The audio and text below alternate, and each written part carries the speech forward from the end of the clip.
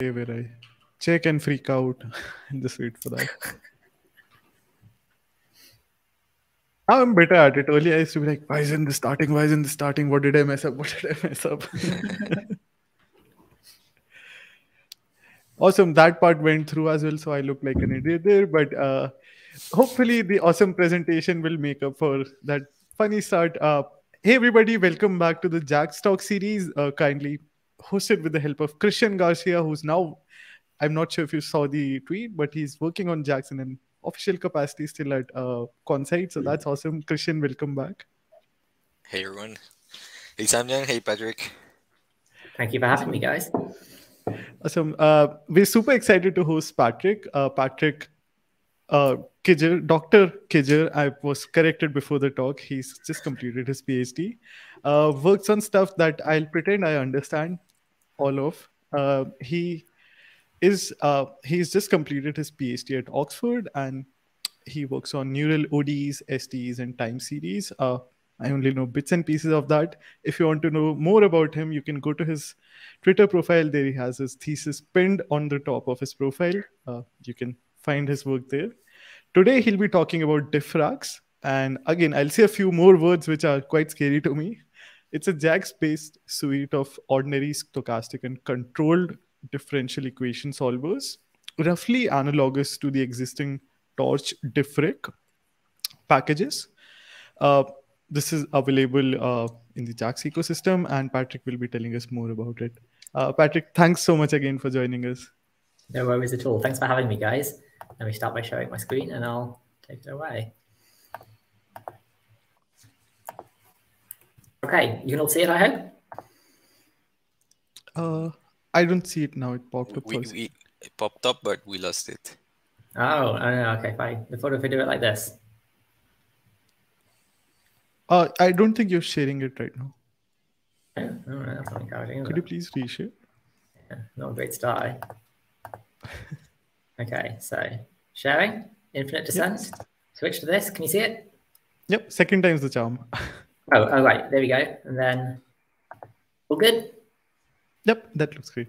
Amazing. Off we go.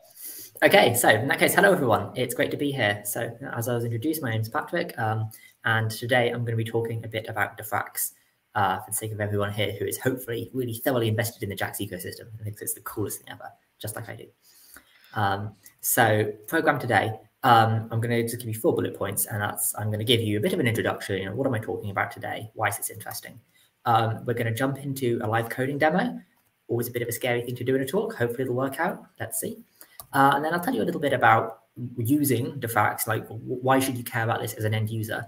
But then I think hopefully what should be a bit more interesting is actually towards the end of the talk is I will open it up and then we'll look at some of the internals and some of the cool stuff that's happening inside Diffrax that makes Diffrax possible.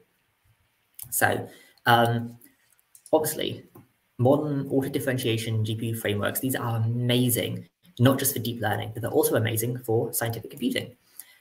So we've got things like PyTorch and Julia, of course, but of course also we have JAX.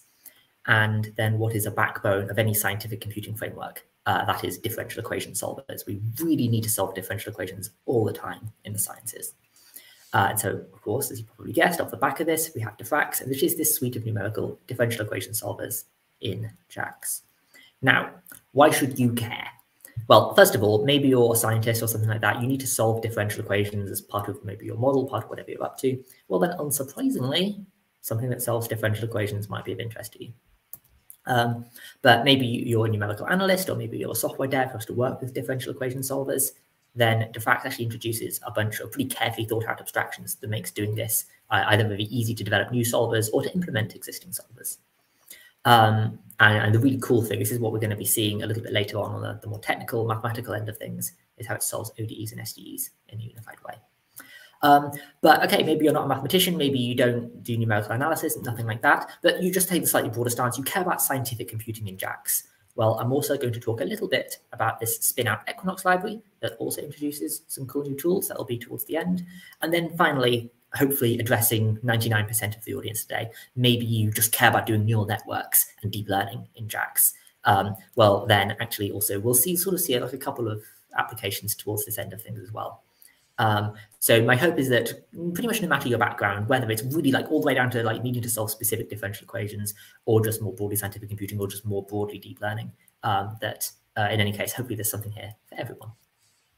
So this is where I've written coding demo. Let's just jump straight in. I'll show you a little bit of what coding in Diffrax looks like. So I'm only going to give you basically just, it's not going to work out very well. I'm only going to give you basically just a sort of glimpse at the API more than anything else. So let's get started with Python. Obviously, don't write that in production code.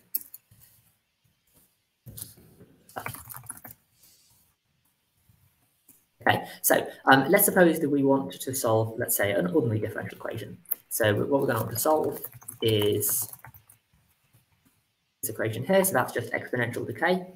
We'll see what that looks like as a picture in a moment. We're going to solve it using, let's use an off-the-shelf method. So all of this is JAX code, by the way. It's not super obvious, but we're going to solve with that, and then let's solve it, say, from this starting point. And probably this doesn't, if you're not familiar with differential equations, maybe this looks a little bit like soup. Don't worry, we'll have a nice pretty picture at the end, and you'll see where we're going with this. So now what we're going to do is say that we're solving an ODE, and basically just push all of those arguments together, and then we get our solution. So you can see that we've solved it all the way down to this final endpoint. This is the value of our solution. But I promised you a pretty picture, so let's do that. So let's say that we want to save it at 1,000 points. So did I miss a close bracket? Yes, I did. And now let's give that a plot.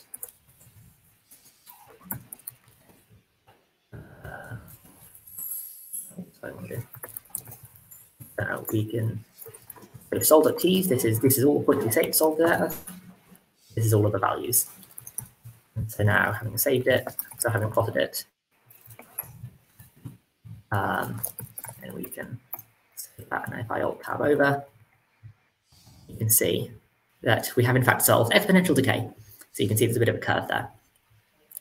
So if you are familiar with differential equations and ODEs and so on, you know what I mean when I'm talking about exponential decay, then hopefully this makes some kind of sense to you, what you've just seen. And if not, then hopefully you can at least appreciate a pretty picture. Okay, so that's just a very quick introduction to the API for ordinary differential equations. And you can see, if I just scroll past all of that, you can see basically it's a little bit like playing with Lego, right? I've just written down a bunch of stuff, vector field, T0, T1. I've just sort of specified everything, and then I've just bunged it into this differential equation solve call. And then it saves everything. So it solves the whole thing. And in this case, it saves at these 1,000 points. But I told you as well that maybe you do SDEs, say, and you want to be able to solve an SDE. Well, then yes, Diffrax does this as well. So let's take our existing example, we'll modify, we'll make it a little bit more complicated. In this case, let's start off with exactly the same drift. So this is that exponential decay that we had before. And we'll introduce a little bit of noise. And then whereas previously that was what we had for our term. Well, now we're going to make it slightly more complicated. We're going to add on this noise to turn it into an SDE. And then actually, do you know what? First of all, I should introduce a Brownian motion. Let's do that first. So this is a instance of Brownian motion. So this is a single Brownian sample. And then, of course, we need some sort of PRNG key because we're doing JAX. So we need some sort of randomness. Let's just insert that in there.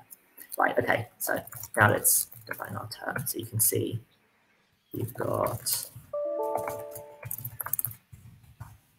Okay, so that is... Yeah, there we go. Maybe let's use an Euler method. So now I'm going to go ahead and just call diffeq solve again.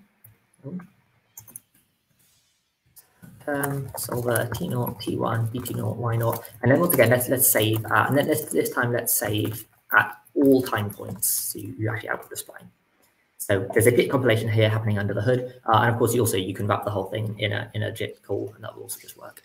So we've got our output, and then once again let's do what we promised, and time will also plot at 1,000 points. Vmap the evaluation. So that's what this dense is doing. It's giving me this solve.evaluate method. It allows me to evaluate at our points. In this case, I'm going to evaluate at these points, get these values out. Delete dot plot these y's savefig talk/ng. Then hopefully if I go back over there, you can see, ta-da! Okay, so now you can see this stochastic solution that's been overlaid on top. So the first one, that was the ODE we've solved, and the second one is the SDE we've solved over the same time interval. And this is the same differential equation, just, well, same drift part of the differential equation. We've just added on this diffusion as well. Okay, so the thing I kind of want to highlight at this point is how, at this point, maybe it looks like I've built a DSL, I've built a domain-specific language, right? That I've sort of introduced all of these concepts, I've introduced all of these solvers and terms and Brownian motions and Diffrax solvers and blah, blah, blah, blah, blah, right? And it feels like I've invented a whole new language here. The cool thing is here, actually, is that all of this is JAX exactly as normal. When I look at something like this virtual Brownian tree, this is just a pi tree. Multi-term is a pi tree. You can see it has ODE term and control term inside of it. Each of those are pi trees in turn. They have drift, diffusion, BN inside of it. If I was to say, look at this solution object, also a pi tree. It's a pi tree that happens to be a class, happens to have a method I can call. And this is what allows me to then do things like JAX.vmap. And I can just evaluate this. So this is something which I think is pretty cool. And it's something I'm going to be touching on a little bit later on in the talk as well, is the extent to which all of this is actually just native JAX, exactly like you're used to thinking about. And this is really what allows us to work with these JAX operations like JAX.vmap and so on around anything else we're doing with Diffrax. So you shouldn't feel like this is built on top of JAX. You should feel like this is somehow like at the same level of JAX, I think. You know, it's using exactly the same stuff. Okay, so that's a quick API demo, mostly just to sort of give you a sense of what working with this library looks like. And now I'm going to talk a little bit about some of the features of JAX and how, sorry, of Diffrax even. And how it has the kinds of things that we would expect of a differential equation solving library. And then, as I said, we'll open up the hood and we'll start seeing some of the new stuff that makes Diffrax tick inside. So first things first, Diffrax has lots and lots of things that you expect in a differential equation solving library. It can solve ODEs and it can solve SDEs. That's a big deal. It can also solve what we call controlled differential equations. So for those of you who aren't familiar, this is probably very few of you. This is quite a niche bit of mathematics. This is a generalization of both ODEs and SDEs and other kinds of differential equations besides. There's this unifying notion of this thing called a controlled differential equation that somehow captures everything else as a special case. So Diffrax actually implements ODE and SDE solvers by reducing them to CDE solvers and doing everything in that space, which is something I'll be touching on a bit more in terms of the theory later. And at this point, it simply suffices to say that there's that we can solve these very general kinds of differential equations as well. You've got all the other things you need. You have high order solvers, you have implicit solvers for stiff problems. You've got things like symplectic solvers, ... We have dense solutions. We saw that earlier. That was when we had, what was it gone? This dense equals true. This is the thing that gave us this evaluate method that allows us to evaluate at arbitrary time points and get our solution at arbitrary time points. So Diffrax supports this. Adjoint methods for backpropagation. So those of you who follow the neural differential equation literature, probably, there was this neural ordinary differential equation paper, one best paper at NEURT 2018. And it did a lot to popularize one of these alternate methods of backpropagating through a differential equation. And there are, in fact, multiple ways of backpropagating through a differential equation, and Diffrax supports these. And so I've mentioned neural differential equations just now. Yes, you can absolutely do these in Diffrax. There's things like step size controllers. So what we saw in these examples, I just wrote dt naught equals, I think it was somewhere above, but what I wrote was this. I wrote dt naught equals 0.0.1. That is to say it's this constant fixed step size. In practice, actually, you often want to adapt your step size and do something smart there. There are particularly advanced ways of doing that. Diffrax supports these. So we're at the current state of the art there. This is where I now lean more into the scientific computing and the more like the JAX and the comp-sci end of things, where I start saying we can vmap or grad over anything. And at this point, maybe you're not surprised because you do JAX, you know JAX, and of course you can vmap over anything. That's the point of JAX, right? You can do that. And of course you can differentiate anything because it's just JAX, and JAX allows you to do that. But from the point of view of differential equation solving libraries, this is really new. It's pretty common to be able to batch over, say, your initial condition. It's pretty common to be able to differentiate with respect to your initial condition. But it's much less common to be able to do either of those with respect to, say, the region of integration that you've chosen to integrate over, or, say, with the tolerances inside your solver, the things that determine how big your step sizes are, ... And this is, I think, a really, really nice example of the fact that we've because Diffrax has been built inside of JAX, it's been built inside of this auto differentiation framework, it allows us to do these things completely for free. And this is something that in any other framework basically just doesn't exist because it's almost impossible. And that, I think, this is just a huge step change with this ubiquitous differentiable programming that we're starting to see up here. We can use PyTrees as the state. So you saw that on previously, again, it was somewhere further up, so I won't type it. I won't go up and find it, but I went y0 equals 1.0 here. Well, I mean, if you want to, you can think of that as being a little bit like this, right? You know, I'm just using some array. This is the JAX object that's being passed through, and we're working with it. But if I wanted to, you know, I could go ahead and use kind of any old JAX object. So here I've just done a 2 tuple. And if I write my vector field appropriately, then you can interact with something like this. And you can push this as far as you like arbitrarily. Any old PyTree will work. So this is a nice example again where we're leveraging the functionality that JAX already provides. That if your data is naturally expressed as a PyTree, use it as a PyTree. And this is the thing you can do. And those of you who are thinking about discontinuities, so this actually appears quite a lot in the CD literature. Then yes, this is a thing that can be done too. So in short, Diffrax is at least meeting the current state of the art. It is at least doing all of the things that we would like it to do that everyone else can do. But more than that, it does this really, really fast. And of course, this is one of the amazing things of the fact that we're building on top of things like JAX.jit, which gives us speed ubiquitously, almost for free. This is really noticeable compared to the PyTorch ecosystem. So in PyTorch, we've built up this ecosystem of differential equation solvers. We've been using them quite a lot, in particular in the neural differential equation literature, but in quite a few other things besides. And it's all been built on top of this PyTorch framework and these PyTorch libraries. But the problem is that the PyTorch JIT is kind of difficult to work with. Certainly, these libraries haven't been built with that expectation. And as a result of that, you still have this Python interpreter sitting around. And the Python interpreter is slow. It really slows you down, especially in scientific computing workflows, where you've just got lots and lots of bitty little operations that need to happen one after the other. And as a result of that, we see Diffrax with its JIT compilation that sort of removes the Python interpreter. We see this being much, much faster than anything you can get in PyTorch. So I've written 1.3 to 20 times faster. Actually, since I made these slides, I've found examples where we're 200 times faster. And that's not crazy. That's just removing the Python interpreter. Those of you who are thinking, hang on, scientific computing, Julia, should I be using that? Well, actually, we're getting similar speed to Julia. And so, I mean, I think JAX v Julia, that's like a whole thing that I'm not going to try and address today. But if you are finding that Julia isn't meeting your needs, then something in this space, something like Diffrax, may be suitable instead. Diffrax is really extensible. So you can manually step through this solver if you're writing a differentiable simulator. And what I mean by that is that, if I go back to my code, if you see this diffeq solve line here, this diffeq solve, I mean, actually, if you look at the code for this, is pretty complicated. It's got a bunch of stuff going on.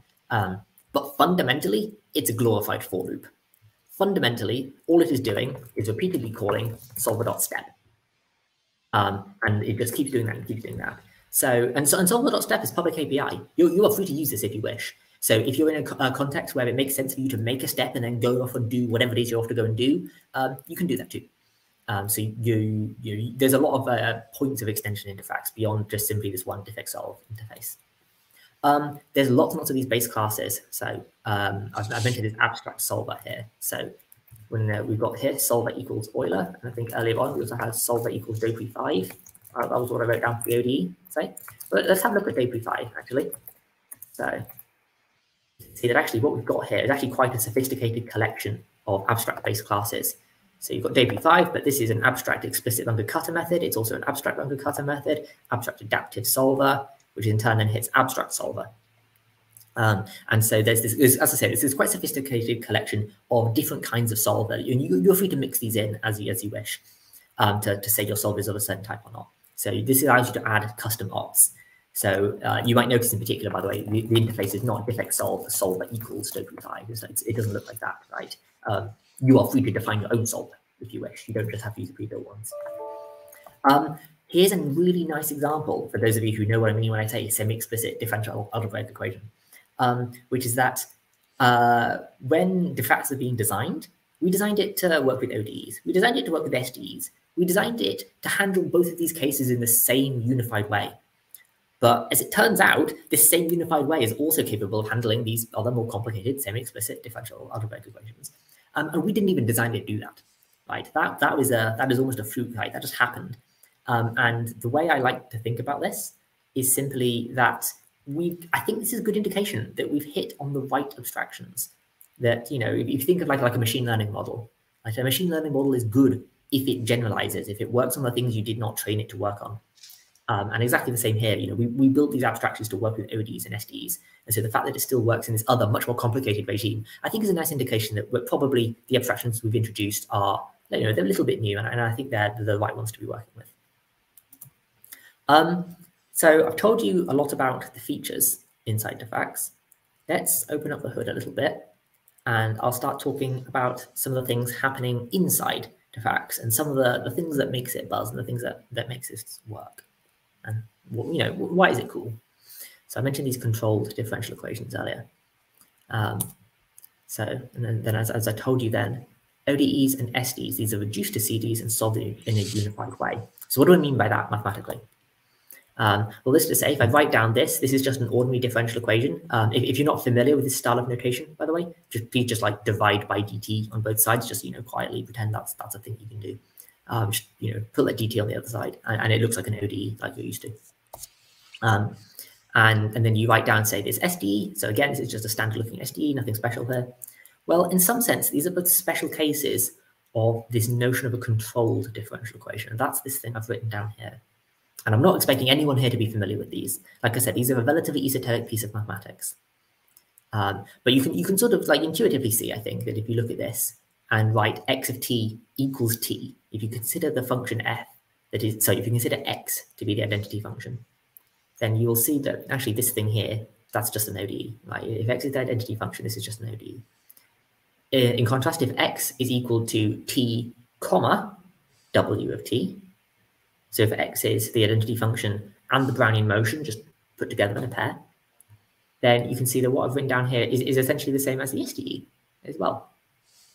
So there's this general notion of a controlled differential equation, which generalizes ODEs and SDEs and is a well-formed concept all on its own. And this is really what we exploit in order to do cool solvers inside Diffrax, in order to simplify the internals of Diffrax far, far further than you could do otherwise. So here's explicit Euler's method. This is the simplest possible solver for an ODE, and so this is probably familiar to many of you in the audience. But then if you also consider, say, the same solver for SDEs, and you can see, again, I've just written down explicit Euler's method. Well, you can see that actually, look, these have a lot of common structure, right? Like in both cases, I've evaluated my vector field, I've taken a difference of two things, and then I have some bilinear operation that combines them. So I've got this vector field, I've got a difference of two scalars, and then the bilinear operation is multiplication, f times dt. Meanwhile, if I go looking at the diffusion, you can see exactly the same thing, right? I've got this difference in my control, in my Brownian motion, in my noise process here. And then f may say be a matrix, w may be a vector, and then you can see my bilinear operation is a matrix vector product. So you can see that actually we have this common structure that describes what's going on here, that describes this interaction between a vector field and its control. And so we can hope to try and write code that does all of this in the same unified way. And so if I go back over here, then this is where we have this thing called an abstract term. And this is the abstract object that represents what's going on here. And so earlier on, you saw me write down things like ODE term. Well, actually, if we have a look at this hierarchy, you can see actually this is a subclass of abstract term. And all that is capturing is the notion that you have this term, this whole term here. And the fact that it's an ODE is simply describing the fact that it is time that appears here as the control on the right-hand side. And then likewise, also, we saw things like a control term, right? And it's exactly the same story here. It's a term, it has some sort of bilinear operation between vector field and control. And we had our vector field and we had our control that was Brownian motion. So you can see there's this new idea of a term and of this abstract term that captures what's going on here. Okay, so what are the implications of this reduction to this piece of mathematics that I've introduced and sort of drawn in? Why is this cool? Why is this useful? Well, first of all, it's great for me, right? Just for me personally as a library author, I am very, very happy that I get to write less code. This makes my life much simpler. Then this actually comes in a few different forms. I've discussed solvers already, right? I've told you, I can write one solver and this one solver will work for everything. That's great. But actually, we can go much, much further than this. So I mentioned that there are multiple ways to backpropagate through a differential equation. This is pretty complicated, as you might expect. Writing custom backpropagation is kind of difficult. It's certainly something you need to sort of do quite carefully to avoid bugs. And this is great, right? I don't have to write it out separately for ODEs and SDEs and so on. I can just write one implementation. So you can see that we actually take advantage of this in actually really quite strong, meaningful, kind of difficult to write ways. And for those of you who are curious, by the way, there is some mathematics here that you can find in my thesis. And indeed, the same set of abstractions I keep introducing, I keep discussing, these can handle lots and lots of different kinds of problems. So again, these same abstractions handle things like explicit solvers, but they also handle things like implicit solvers for stiff problems. They handle things like symplectic solvers for things like Hamiltonian problems, things like that. ... You get the idea. Code is simple. This is amazing. So this is great for me, as I said, as a library author. My hope is that this is a thing that keeps going. This is a thing that other people use when they write their own differential equation solving libraries. Because obviously, Diffrax is not the final word, right? You know, someone will have some other cool idea in, the next year, 5 years, 10 years, whenever, right? And someone will come along and write their own differential equation solving library, and it will be amazing. And my hope is that, these insights can be useful to all future software developers and open source software developers working on similar sorts of problems. But more than that, for you as a user, as an end user who doesn't care how the library does it, you just want to use the library. Actually, this reduction has a lot of advantages for you as well, in particular with respect to advanced use cases. So it means, for example, maybe you want to solve an ODE and an SDE at the same time, maybe in parallel, or maybe one of them affects the other or something like that. You can do that. This is not difficult because they all sit under a unified umbrella. Maybe you want to do something like a controlled stochastic differential equation. This is a pretty neat kind of thing to see appearing a few times. You can do that too. There's no issue with that. If I go back up here and then where did I write it? Here we go. So I wrote down here, term equals drift component plus diffusion component. But if I wanted to, I could just add in another term here, right? And I could do my control vector field and then whatever that control is. I could write that out and that would be totally fine. I would just have another term. No issues. Lots of solvers also demand special structure, need to look at special structure. So we've already seen this FDW as a matrix vector product, but actually there's a bunch of other solvers which decomposes matrix and vector product and do something clever with it. So this is something like Nineveh Victoire. And once again, you can implement this. This is fine. The abstractions are such that you can work with complicated solvers and complicated advanced use cases, and you don't need to do complicated stuff. You're not, this isn't weird hackery to make this work. Okay, so I've got one other point on the internals that I want to discuss. So this is what I refer to as parameterized functions, like how these keep appearing. So when you think of this diffeq solve operation, this is this important entry point that we've seen appearing many times. This consumes parameterized functions as inputs. So what do I mean by that? Well, what I mean by that is that let's say we have a solver. So in our examples earlier today, we saw, say, Dopri5, we saw Euler's method, but we might have some other solver as well. So here I've written Kverno 3. That's just another differential equation solver. And this in turn, this is some parameterized function. That is to say, it's a function, say solver.step. This is a function, this is an operation, this does something, but it's parameterized. It is, it depends upon these parameters, say like a butcher tableau, the choice of nonlinear solver, all the things that define this particular solver as being this particular solver means that this step operation is parameterized by these quantities.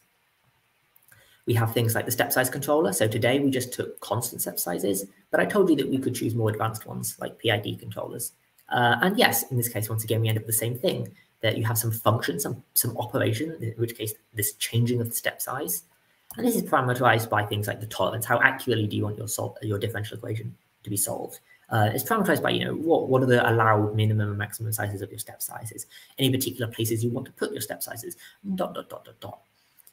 So again, what you see is that this is an instance of a parameterized function. And now this is going to get even more complicated, so don't worry if I lose you at this point. But let's suppose you want to do one of these custom backpropagation methods. Well, then actually at this point, what you've got is an entire backward pass, which is in turn parameterized by these solvers and step size controllers, which are themselves also parameterized functions. So you have these hyper-parameterized functions, meta-parameterized functions, whatever you want to call them, which are parameterized functions or parameterized functions. And you can see this, this starts getting a little bit complicated, a little bit difficult to reason about. And it's actually because of this that Diffrax actually resulted in this spin-out project called Equinox, which kind of gets billed as a neural network library, but it's actually a lot more than that. And that's what I'm going to be talking about now. And don't worry if I lost you on this slide and I started talking about like weird differential equation stuff that you've not seen before, because what we're now going to see is a much more closer to home example of a parameterized function, and that is to say a neural network. So what we're going to do is we're going to represent a parameterized function. It is to say some operation, but it has some some theta that parameterizes it. We're going to write this as a PyTree. This is the one trick that makes Equinox work. So let's import this Equinox library, the spin-out Equinox library that Diffrax depends upon, that came out of Diffrax and out of a need to solve the problems of the previous slide. So we're going to import that. We're going to import JAX alongside it.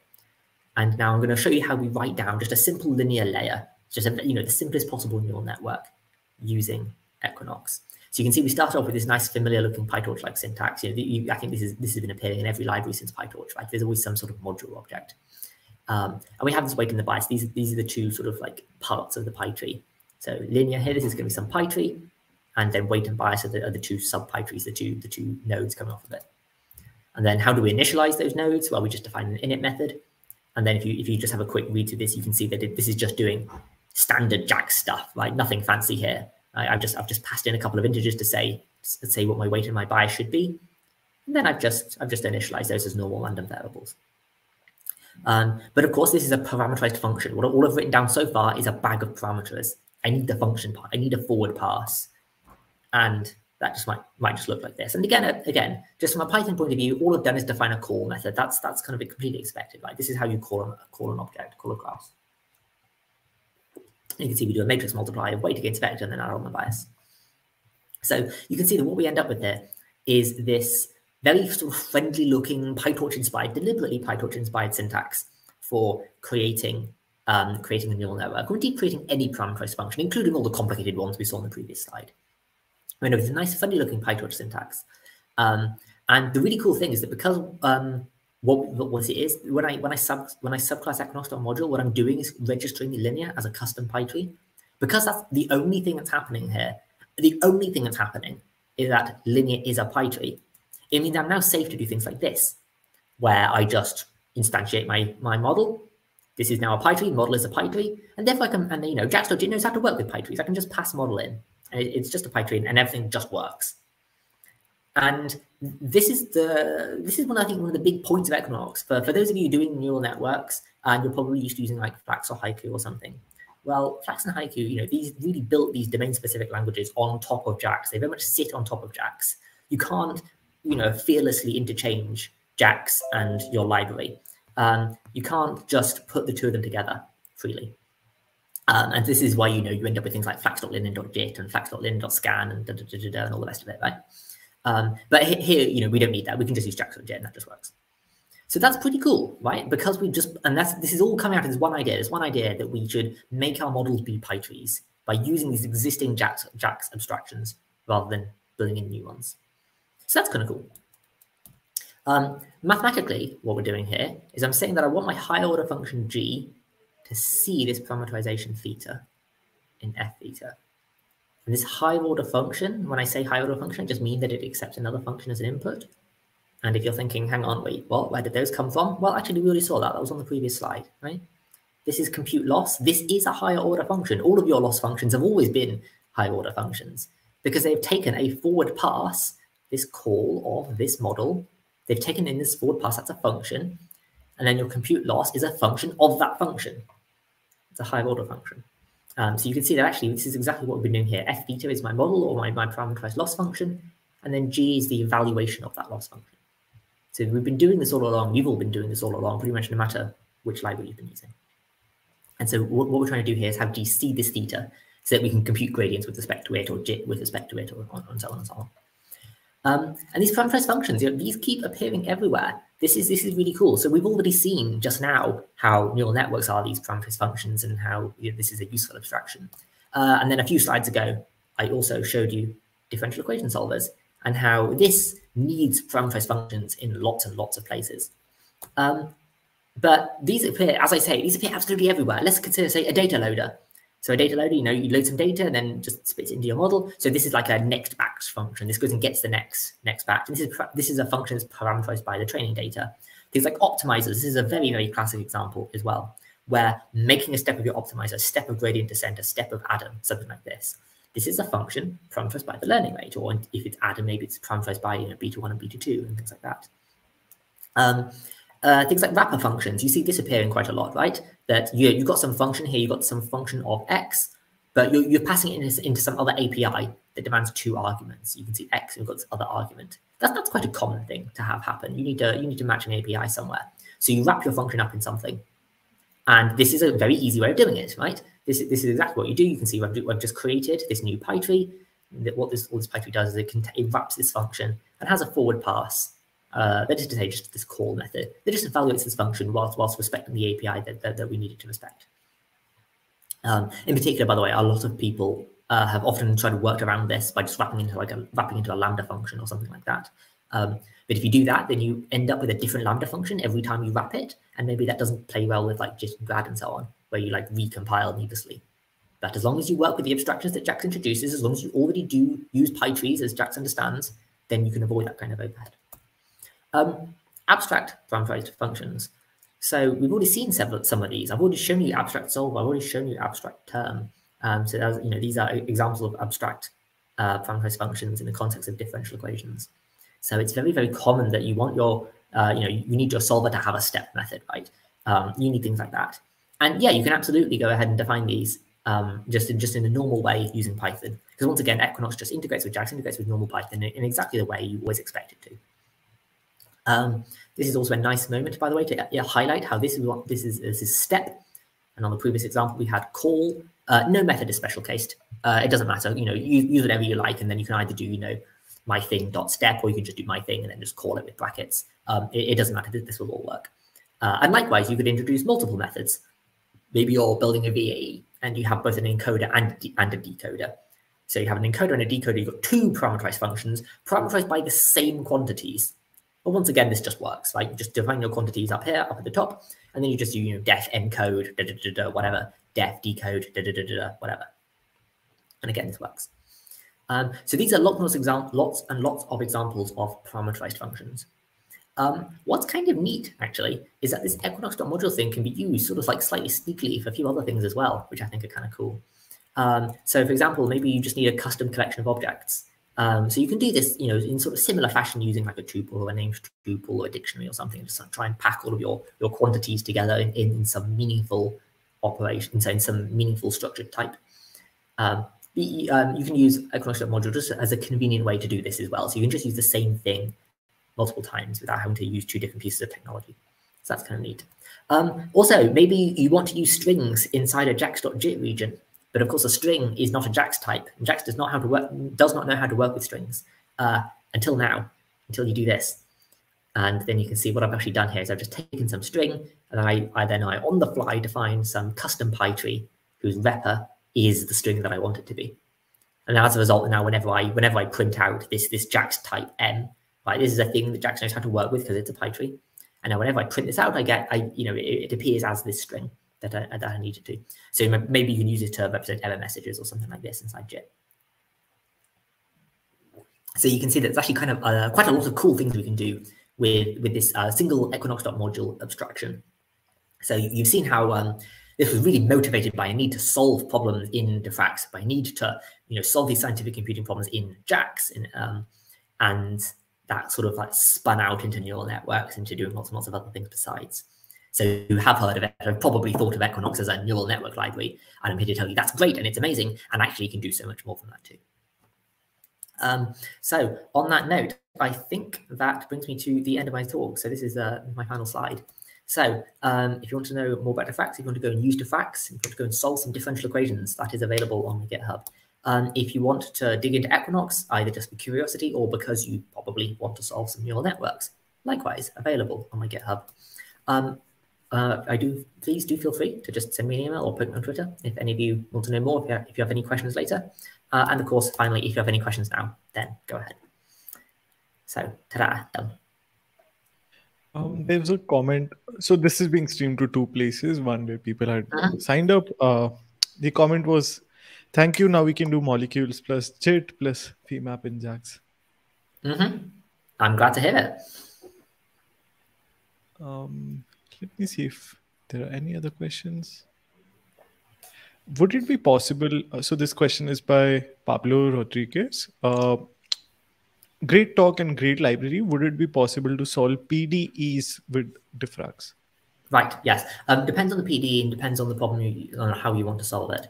So if you start with a PDE, now you semi-discretize it via method of lines or something like that. Well, then, of course, mathematically, all you're doing is discretizing your PDE into an ODE, and Diffrax can solve an ODE. So if you want to do something like that, then yes, absolutely is the answer. Of course, the field of PDE numerics is a very large and very complicated one, where you end up with lots and lots of specialized solvers for special cases. And it's definitely out of scope for Diffrax to try and do all of those, because that's there's hundreds and hundreds and hundreds of those. So in short, anything that can be sensibly reduced to an ODE, yes, absolutely. And in practice, that usually means something like finite difference and just not finite element or finite volume. Thanks for answering that. Got a couple of questions. So we had the JAX-MD library author here. I don't know if you've seen that. So when I saw your diffusion example, it was like, oh, okay, maybe you can do similar stuff. What are the differences between like what the MD community does and like these SDEs? They're kind of related. Right. I mean, I've got to be honest, I'm probably not well equipped to answer that. I've never looked that closely at molecular dynamics and molecular and MD simulations. So, sure, I don't know. I'm not the expert on that. Interesting. I did take a look, but it seems that they were a little bit more lax on how they advance to the next step. I don't know how to say it. I mean, for what it's worth, like a lot of these things are built around a differential equation solver somewhere. I think I remember poking inside JAX-MD at some point and seeing they had like some Verlet integrator or something inside there. Yeah, I guess that one. Yeah, so I mean, if I go back to like... Seems they care more about the statistics of the whole system more than the accuracy, was what I got. I mean, well, what I was actually going to say is this point one here, maybe you want to write your own simulator. I mean, this is kind of the sort of example I had in mind, where maybe you are writing down like an MD simulator or something like that, and you don't want to write your own Verlet method, or you want to be able to use like a single API and like switch out your symplectic solver for some other kind of solver. Or blah, blah, blah, blah, anything like that. Or maybe you want to adapt your step size as you're going along, and that's kind of a fact by yourself. This is exactly the kind of use case which I think this point addresses.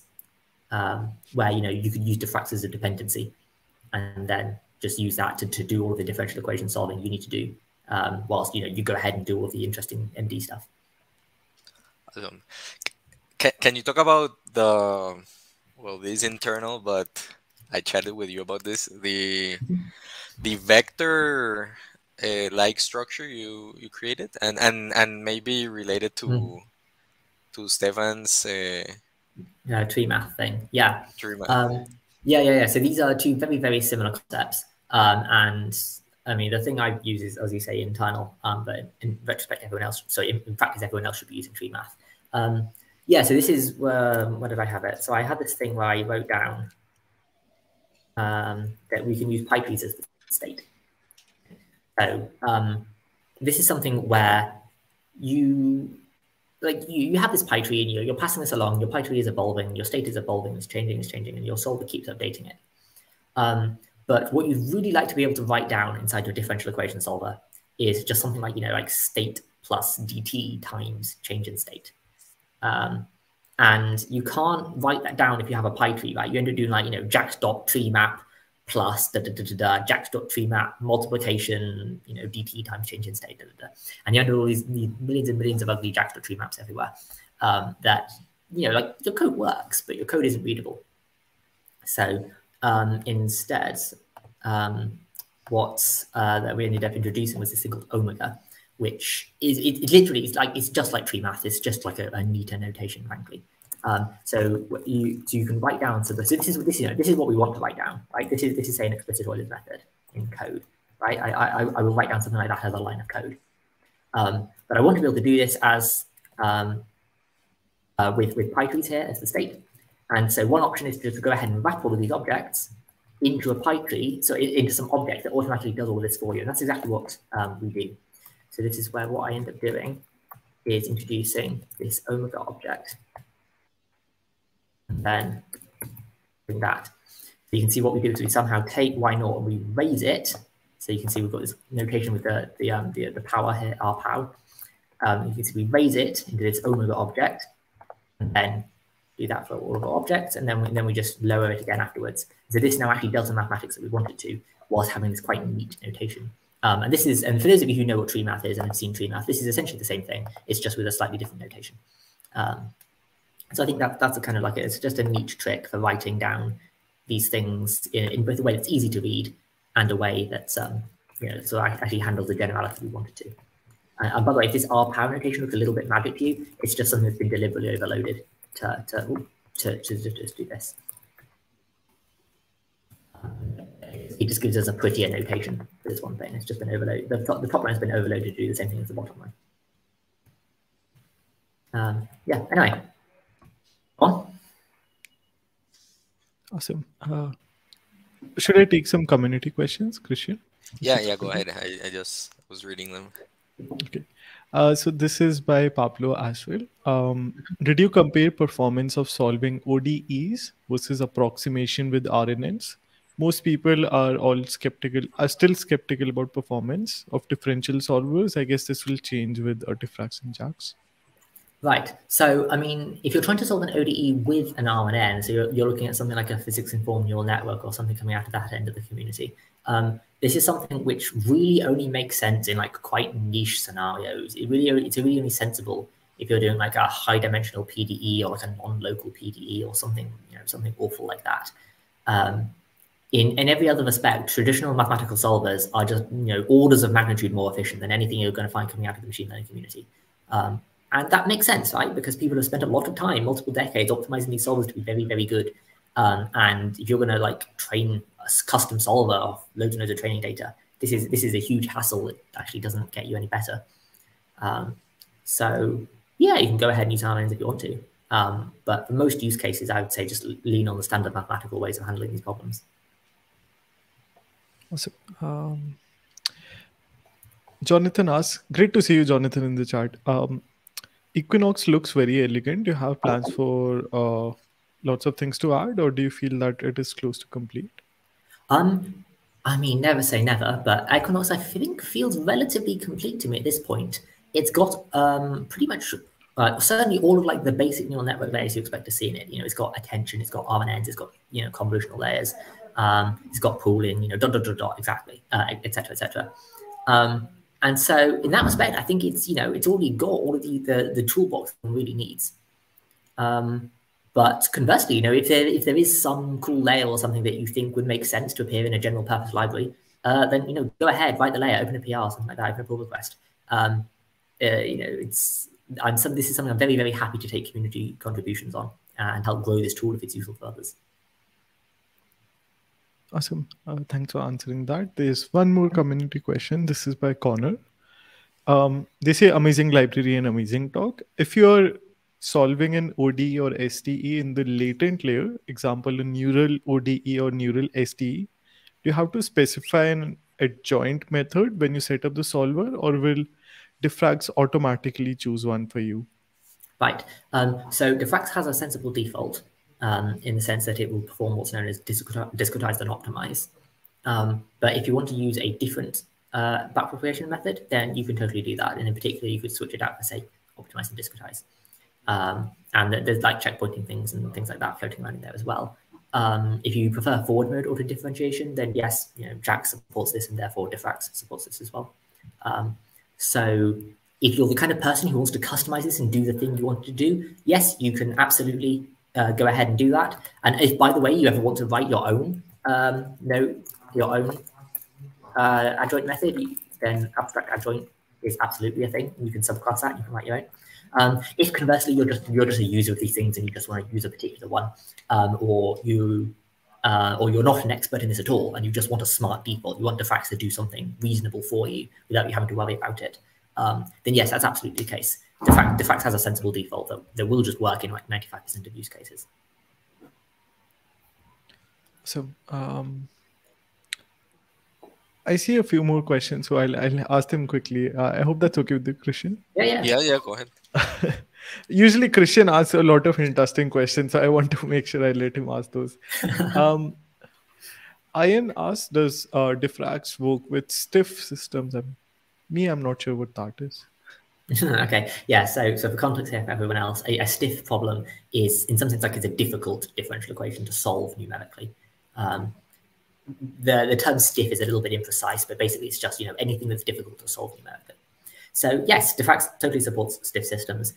So the main ones here, we've got things like Caverno 3 and Caverno 4, Caverno 5, so these are a class of explicit singly diagonal implicit longer cutter methods, and Diffrax supports these.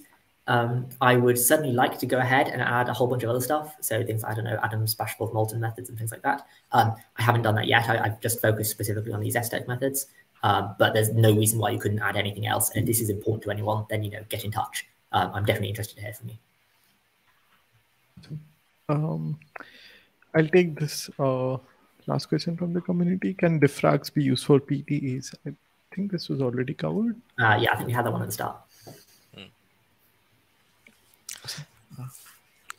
Patrick, I have a random question, but I think about this every time I see like these kind of things, and then I think of JAX. JAX has access to TPUs, right?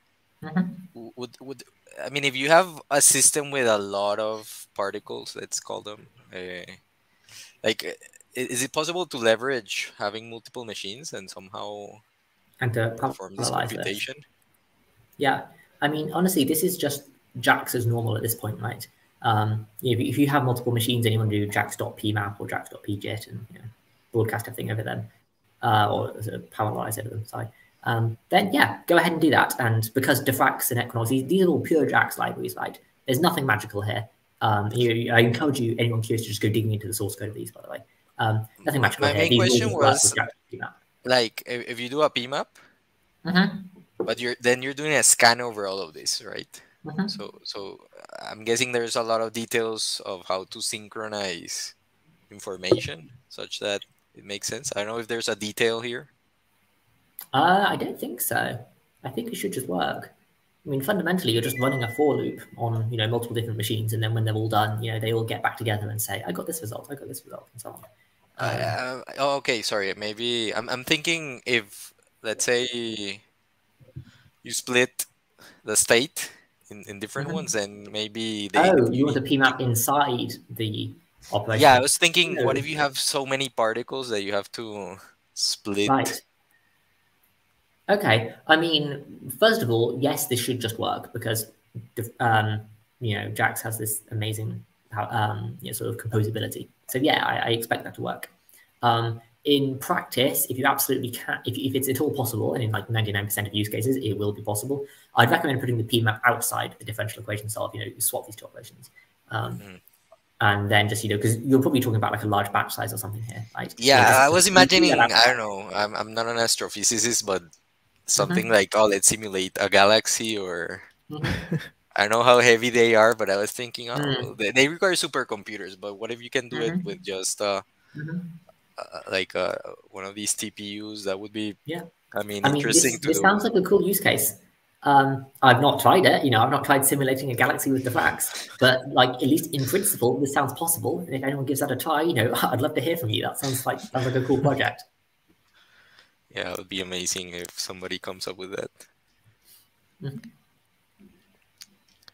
Awesome. We still have a few minutes. So, Christian, if you have any other questions you want to ask?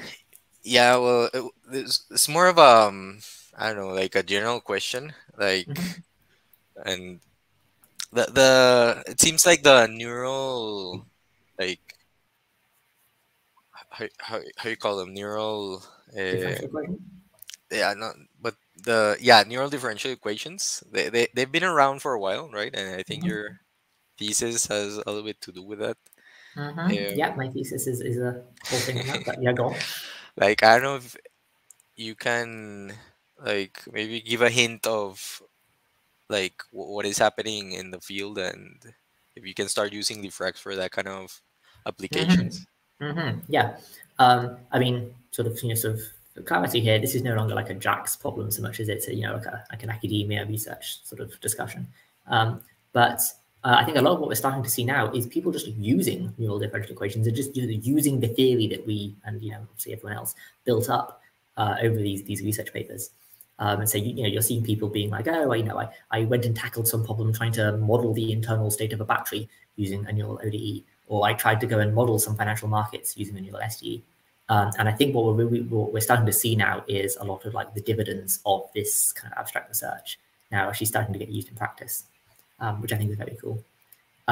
Conversely, there's no shortage of open questions in the field of neural differential equations. And if anyone's really curious to know more about those, or wants to work on any of them, then what I say, please ping me. I'm always happy to hear from people. But that's getting into like quite specialized stuff where I'd start talking about like custom numerical solvers, reversible solvers, hypersolvers, and that's a very niche discussion. In Diffrax, I'm guessing what you would do is that you're like the functions you are coding, instead of just being something simple like -y, would be like a neural network. Yeah, exactly. And it's the kind of thing where, like, actually, if we go up to that linear operation, yeah, here we go. Is there like an abstraction for this? Is like a specific one? No, there's no specific abstraction. You just need to match an API. So in this case, like, let's suppose you wanted to use this learned linear layer as your vector field. That's totally fine. You just need to change your API here from accepting x to accepting t, y, args. So you need to accept t, the time of your differential equation solve, y, the state at that time t, and then any args, any like extra information that's held constant throughout the entire solve. So you change your core method to accept that as an argument and to return the appropriate value. And then, for example, and then the rest of this code goes through completely unchanged. And then I could use, say, a learned linear layer as my vector field. That's awesome. I feel that for certain applications, it's kind of an alternative for recurrent layers, right? Yeah, absolutely. Yeah, no, I mean, I've not got into any of this at all, but no, so like the continuous limit of a recurrent neural network is in fact a neural controlled differential equation. So I've been discussing these controlled differential equations earlier. Well, actually, if you put the word neural in front, then actually, yeah, this is also in fact the continuous limit of a recurrent neural network. So yes, absolutely, there are links to recurrent neural networks, and if anyone's curious to know more about that, then go and have a look at my thesis, which really discusses all of this in ludicrous amounts of detail. Just like a very, I don't know, like I'm guessing, because I mean recurrent layers and especially LSTMs, they have been around for a while. But you think in practice people should try to use more, like start going towards this neural differential? Yeah, depends a lot on the problem, honestly. I mean, this is something where if you are using a recurrent neural network, then somehow secretly you are already using a differential equation. And so I don't really care if you use the explicitly discretized RNN or the continuous time differential equation of the diffeq solver. There are definitely use cases where each one is more appropriate. So to answer your question of when would you use a differential equation and explicitly use a differential equation, it's when you have things like irregularly sampled data in a time series, or like missing data in a time series, or alternatively maybe very, very densely sampled data in a time series, where if you were to do that with an RNN, you'd have to process each point sequentially, and that would take forever. But if you lean on the mathematics of differential equation solvers, you can use things like an adaptive step size controller. That was that PID controller I mentioned earlier. Where we got to that. And then because we now use something like an adaptive step size controller, here we go, this thing here, then you can like adaptively, take in the right amount of data at each step. So you see that the continuous time differential equation approach is particularly suitable for like these complicated use cases. And in every other use case, it's just exactly the same as an RN. My last question is that this topic seems to touch so many areas. Like I think I asked you this once, but like lately diffusion methods have become very popular. It seems that again they're somehow linked to to this? Can you talk about this connection? Yeah, so absolutely there are connections. So in terms of like the sort of Diffrax, Equinox, sort of like scientific computing end of things, then yeah, go ahead and have a look actually at the documentation for Equinox. Yeah, and that actually includes an example of training score-based diffusion just on toy example, just on MNIST. You know, it's just quite a small example. But it trains a toy example on MNIST as a score-based diffusion, and it solves the differential equations involved using Diffrax. So on that end of things, you know, that is there. And actually also just as a quick side note, as a quick advert, for anyone interested in working with score-based diffusions, then the example in the documentation for Equinox is the shortest, simplest, cleanest example of score-based diffusions that I know of, like anywhere. So that may be helpful for some. And then in terms of the sort of like the more theoretical end of things, yeah, so score-based diffusions are essentially an alternative training method of what we refer to in the neural differential equation community as a continuous normalizing flow. These two things are somehow the same object, and the real innovation of a score-based diffusion compared to what was already happening was that it was a training method that worked in parallel over time. And I don't know how much sense this is going to make to people without the appropriate background, but we have this way of training these things called continuous normalizing flows that involved solving a differential equation, which was moderately expensive. And then a score-based diffusion was this really, really smart way of like skipping the solve and then cutting out an expensive component in the training. So yeah, absolutely, there are really, really, really cool things there. Yeah, that is really cool. I know. I hope that eventually the community of diffusion, I'm guessing because generative models are kind of state of the art, right? So it would be amazing if they start like binding a little bit together. I played around a bit, and what you showed with the the Brownian motion, it makes like a lot of sense. The only thing I wonder, because I remember there's kind of these beta schedules in some of the literature of diffusion models. I don't know if it would be possible to somehow include that here with Diffrax.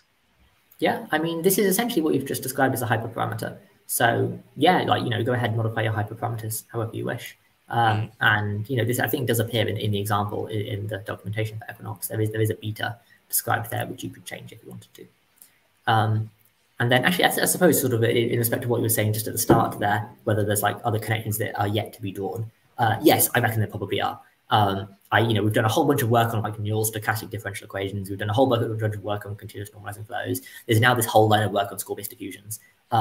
I think there's got to be all kinds of interesting papers yet to be written combining these approaches. That just hasn't happened yet. And I think that's going to be very, very exciting to see what that brings, see what the future brings. Amazing. Yeah, so much stuff related to this concept. I don't know, are there other questions, Samyan? I think we're out of time, so I'll try to wrap up. Okay, I'll quickly again mention Patrick's Twitter handle, so make sure everyone you follow him there and check out the GitHub link for all of the stuff we shared today. If you signed up, we'll be sending an email out where you can find all of this, so you don't have to worry about anything. Also follow Christian on Twitter. His handle is cgarcia88. Thank you so much, Patrick and Christian, again for another awesome JAX talk. I understand a few words here and there all the time here with these, but it's always, I go back and watch and learn so much. So thanks for your time. No worries. Thank you a lot for having me. Awesome, Patrick. Thanks a lot. It was super interesting.